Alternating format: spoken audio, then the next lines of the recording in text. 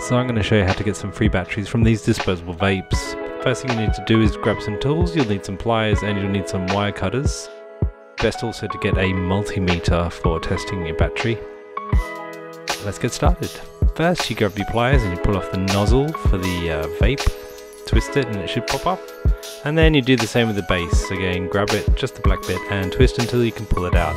If it doesn't come out, you can poke something down the actual tube and push it out gently, but then you need to remove all your foam pieces, and then you need to cut each wire. Only cut one wire at once, don't cut more than one, else you might short the battery out, and that's never good. Then you want to just test out how much charge the battery's got.